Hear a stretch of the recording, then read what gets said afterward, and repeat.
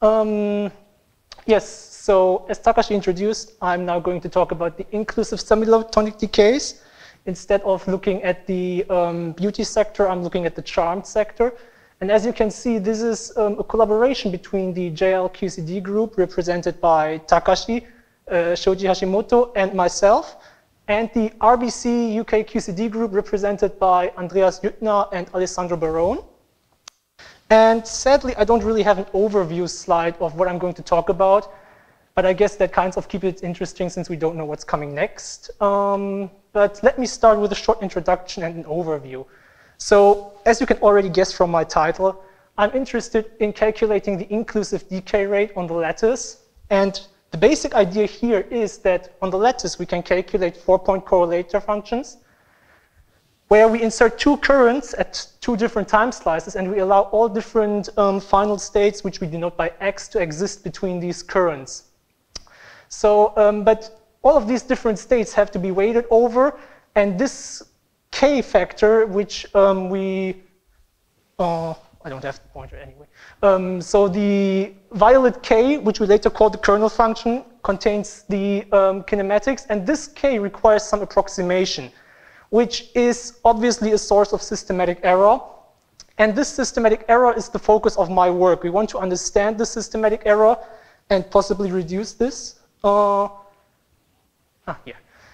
And possibly reduce this. So additionally, this work also is used to validate the whole concept of applying Lattice QCD on the Lattice QCD for inclusive decays.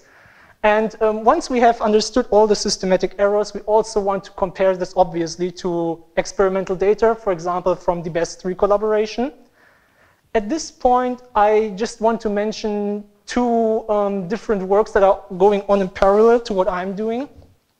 One is the work from Alessandro Barone from the UK QCD group, who is comparing the Chebyshev and the Backus-Gilbert approach. So there exist two different ideas, or there are two different ideas proposed to treat inclusive decays on the lattice. One is the Chebyshev approach, which is the one I'm using in this work. And there's also the Backus-Gilbert approach proposed by Maxwell Hansen's group, which I don't really know exactly what they are doing, but they are basing their approach on the Backus-Gilbert approach. And Alessandro Barone's work is focusing on a comparison between these two methods. Additionally, the Italian group around Paolo Gambino, represented by Antonio Smecca, is looking at the inclusive decays of the B meson, which with a focus also on comparing their results to OPE results. So if you get the chance to listen to either of these talks, I wholeheartedly recommend doing that.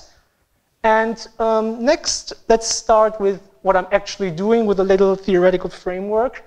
So as per usual, the object that's giving us trouble and we somehow have to approximate is the hadronic tensor, which contains all the different, all our non-perturbative information.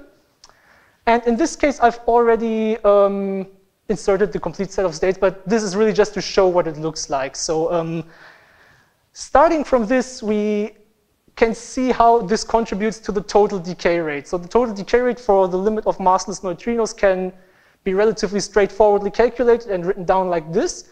Here, we introduce our notation x bar. This x bar contains the whole energy integral, which is shown here. And this one can be rewritten in such a way as shown in the blue box down below. So that in this case, we implicitly contain the integral in this matrix element where we allow all the different states to exist between the two currents. So this x bar basically becomes our gateway to calculate our total decay rate. Because once we have the expression for x bar, doing the integral over q squared is relatively straightforward, and then we can compare our results to experiments. But this expression by itself for the inclusive decay doesn't really help us much. So let's take a look on what we can do on the lattice. So as I mentioned at the beginning, on the lattice we can try to do this by using 4-point correlation functions, which I've schematically shown here, where we have two current insertions at time slices t1 and t2.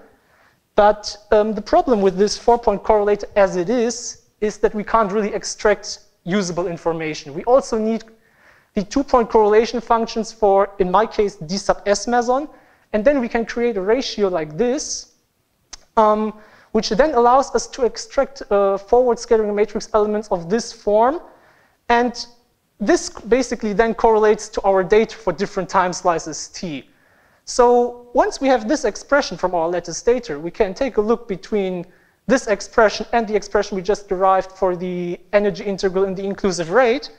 And if we look at it, we see that it should be possible to approximate x bar if we can write down our kernel function k in terms of the polynomial in exponentials. So basically what we're doing is we assume some polynomial approximation for our kernel function, insert this in these matrix elements, and then we can see that x bar can be approximated by using our lattice data, since all of these different matrix elements just corresponds to our lattice data for different time slices t. What we're effectively doing in this way is, instead of trying to find an approximation for the hadronic tensor, we can now directly calculate the energy integral with our lattice data.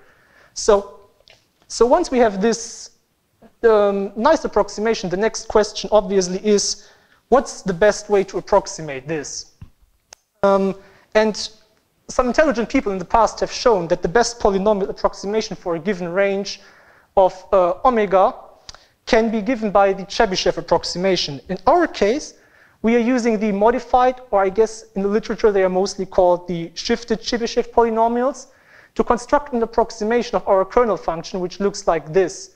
So I'm going to talk about the coefficients Cj in a little bit later, but the Chebyshev polynomials, Tj star, the first couple of polynomials I've given here, but the main takeaway for this one is basically just that the Chebyshev polynomial of order j always corresponds to a polynomial of the same order. So now that we have a possible way to approximate our kernel function, the next question is, how do we choose our kernel function? The easiest or the most naive way to do this would be to choose our kernel function to be a Heaviside step function. This will allow us to easily implement our upper limit of the integral, and this is shown on the right-hand side. So here we have in blue the Heaviside step function and the corresponding Chebyshev approximation for two different choices of polynomial order n. So here we have n equals 5 and n equals 20. But at this point, you already see a kind of disturbing behavior, which is that if we just increase the order from n to 5 equals 20, we already start seeing oscillations around the threshold. Now, this behavior obviously is not desirable, and it becomes even worse for higher orders of n. So throwing our Chebyshev approximation directly at the Heaviside function doesn't seem like a feasible idea. So the next step to do this, or the next step to treat this, in our case, is we stabilize our approximation by introducing a smearing to our kernel function, so that instead of trying to approximate the Heaviside function directly, we are trying to approximate a smeared sigmoid function. Now, this is shown on the lower left side here. I apologize for my color coding, since I guess using just two colors might have not been very efficient. But I show two different sigmoid functions, which are the solid lines. So we have a green solid line, which corresponds to a smearing of 0.2, and we have the orange solid line, which corresponds to a smearing of 0.05. Both of them are approximated with the same number of polynomials chosen before. So for the broader smearing, we choose n equals 5, and for the smaller smearing, we choose n equals 20. And we already see that our approximation becomes a lot smoother, and the approximation itself seems to fit the sigmoid function quite well. Now, so that this is a possible choice for our kernel function, but by doing it like this, we introduce an additional problem that we have to solve later on, which is, instead of just having to take the order of the Chebyshev polynomials of n to infinity, we now also have to take the smearing of the kernel function to 0, so that this introduces an additional component to our systematic error. But this is the price we have to pay to obtain a reasonable approximation. So that now let's talk about the final slide for the Chebyshev approximation. Namely, we write down our omega integral approximation by using the Chebyshev. So here we have the energy integral we wish to approximate. We define our states psi, which basically define the states on which we evaluate our kernel function. And on the right-hand side, you see our Chebyshev approximation. So we have the coefficient Cj, which in the case of omega 0 equals 0, with omega being defined like this. So let me make a comment on the choice of omega 0. So omega 0 basically corresponds to the limits of our integrals. Omega 0 equals 0 means we try to approximate the energy integral from 0 to infinity. But these coefficients, as well as the actual form of the shifted Chebyshevs, depend on the choice of that lower limit. So if omega 0 is not 0, our Chebyshev polynomials as well as our coefficients look slightly different. I don't have the time to go into details towards that, but this is treated in the talks from Alessandro Barone. So once again, I recommend listening to his talks.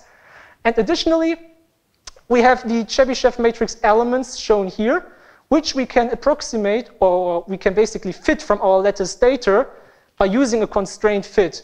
This uses a property from the Chebyshev approximation, namely the one that all the Chebyshev matrix elements have to be bound in the range of -1 and 1, so that we can fit our lattice data to the Chebyshev matrix elements using this constraint, which allows us also to suppress the statistical noise for large orders of J, for which we assume that we see huge cancellations. Additionally, this very property can also be used to estimate the error in our Chebyshev approximation, but I will talk about how we approximate the error a little bit later, but I will come back to this. So that once we have a way to write down our energy integral, let's see, and let's talk about our lattice setup on which we generate our data. So I'm using we are conducting our study with the JL-QCD ensembles used in the publications from Brian. I'm sorry, I just cannot pronounce his name, so I'm just going to call him Brian. I'm sorry for that. And we are using this ensemble down here. So yeah, it's basically the same one. I want to save you of just reading down all the numbers, but the important points, I guess, are that we simulate the S and C quarks at nearly physical values, and we choose we have 4 choices for the momentums ranging from 0, 0, 0 to 1, 1, 1. All of them are given in orders of 2 pi over L. Our numerical computations are conducted here at the Fugaku machine, and our data is generated by using the Grid and Hadrons software packages. So with this setup of our lattice data, yes, so let's take a look at the first preliminary results we have. So in this plot, I show our approximation for X bar for a choice of Chebyshev polynomials n equals 10 and the smearing on our kernel of 0.1. You can see that we are using this relation for on how to set our smearing. It's shown, the reason is shown on the next slide, but I guess it becomes quite obvious since we have to take the n to infinity and the sigma to 0 limit. This relation allows us to take both of these limits simultaneously. So that's why we choose to set our choice of the smearing like this. And here you see 4 different points. So we decompose our X bar into 4 different contributions, depending on the choice of whether we have vector current or axial vector current insertions denoted by V and A respectively. And additionally, we further subdivide them by parallel and perpendicular, depending on whether the inserted current is parallel or perpendicular to the inserted momentum. Finally, this plot also contains the dashed line shown here, which is a comparison value for a VV parallel from D to K data, which was provided to me kindly by Takashi. I don't know if this data is published, so I don't have a reference for it, but yeah, he sent it to me, so I'm using it here. I trust him. But we see that our values for XVV parallels seem to be in the right ballpark, except for our largest momentum insertion, where we see rather large discrepancies between XVV parallel and XAA parallel. And in the next one, I want to focus on XAA parallel and also introduce the method or the first idea on how we estimate our errors. So for XAA parallel, at momentum insertion 111, we know that this only receives contributions from the vector meson state. But we also know that at this specific choice, the lowest energy state is already above our kinematical threshold. So obviously, we would expect that XAA parallel in this case to be 0. As you've seen in the plot before, that's not the case. So yeah, here I once again show why we take our choice for sigma. And here I now show how we try to estimate the error. So as I mentioned before, the Chebyshev matrix elements have to be bound between -1 and 1.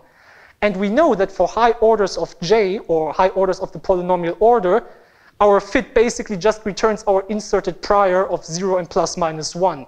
So we take our choice to estimate the maximum mathematical error by just assuming that each of the Chebyshev matrix elements has the same sign as the corresponding Cj, and we just add up the absolute values of these Cj's as our error bars. This is done here, and now you might ask yourself, we don't see any error bars in this specific plot. Well, this is due to the very specific case of XAA parallel, which is illustrated on the right-hand side. So here we show our kernel function, and in gray, we have our integration area, which we choose from omega 0 to infinity. So it goes beyond the picture. But we see that for n equals 10, we are strongly overestimating the actual integral, which would be 0. And this is reflected in the inclusive data. But for n equals 100, the area at which we overestimate the integral becomes a lot smaller. And that's shown here. Now, as for the reason why we don't see an increase in the error bars, that's due to the fact that for this specific choice, the Chebyshev coefficients descend towards 0 very quickly. So our cutoff order for at which point we start introducing this error estimate is n equals 10. So for all Chebyshevs larger than 10, we add these coefficients as an error bar. But that just means that for this choice, already at n equals 10, the coefficients are already close to 0, so that we don't see an increase in error bars. But this is really just a feature for XAA parallel, where we are just trying to approximate 0. So this basically just shows us that we can approximate 0 in a good way. Now, I don't know how much time I have left. I haven't looked at the... Few minutes? Great. Yeah, so next let's take a look at the n to infinity limit. Well, it's not really the n to infinity limit, it's just a comparison between n equals 10 and n equals 100. And this plot I showed before, and on the right-hand side you see the same plot for n equals 100 and corresponding for the smearing of 0.01. The takeaway for this specific plot is that our central values between the two plots remain quite stable, and we see a huge increase in the error bars. Well, obviously, these error bars are an overestimation, which is due to the fact of how we estimate the error. We assume that the Chebyshevs are always plus minus 1, just to assume, just to get an error estimate. While this is mathematically a robust way to estimate the error, it's just really the maximum error which we can expect. So our real error would be somewhere in between these lines. We won't be living on the edges, hopefully. Now, but a proper estimate for these errors requires knowledge on the actual spectrum of what we are looking at. So because if we have a flat spectrum, we assume that all the errors from below and above the threshold would largely cancel, so we expect very small errors. But that's not the case if we have a rapidly changing spectrum, which in that case, which for example close to the ground state, we would expect larger errors just because a rapid changing spectrum is harder to properly catch. Well, but talking about the spectrum, this basically comes down to the problem of the finite volume effects, which I'm going to talk shortly about here, since this is currently work in progress. I can't talk too much about this, but yeah, as I just mentioned, in the case of the infinite volume, we have a continuous spectrum and everything is fine or at least under control. But on the finite volume, we just have a lot of different delta peaks. So this causes some problems for us. So we try to do a little case study where we assume our spectrum to be something like this, which we can just assume for the free two-body decay. And we can easily write this down for the infinite volume case and the finite volume case. With these two, we can now calculate rather straightforwardly the integral for a specific range, which is shown here. So we have in black the infinite volume integral using this spectrum. And the step function you see here is just obtained by using this and evaluating it on the Heaviside function. So we see the step function we would expect. The interesting part is if we now apply a small smearing to this, to our finite volume approximation, you can see that instead of a step function, we see a rather smooth function. So applying the smearing kinds of washes out the finite volume effects. And the basic idea that we have is that for very large choices of the threshold value, so where we cut off our integral, the finite volume sigmoid function and the infinite volume integral kind of converge to the same value. And at this, the idea is then to extrapolate backward from somewhere up here to our physical threshold value, which lives somewhere in this region. But this is really just this example shows that it works, but it's really just a very simple example. So once we include the real kernel function, it might look different. And once we include errors, it might look different again. So this looks very nice, but we don't know if it works perfectly once we include real data and go toward more realistic examples. And I think with this, I'm basically at the end. Yeah, I think I'm just going to leave the summary slide out here because I don't know if I'm over time. Yeah, thank you.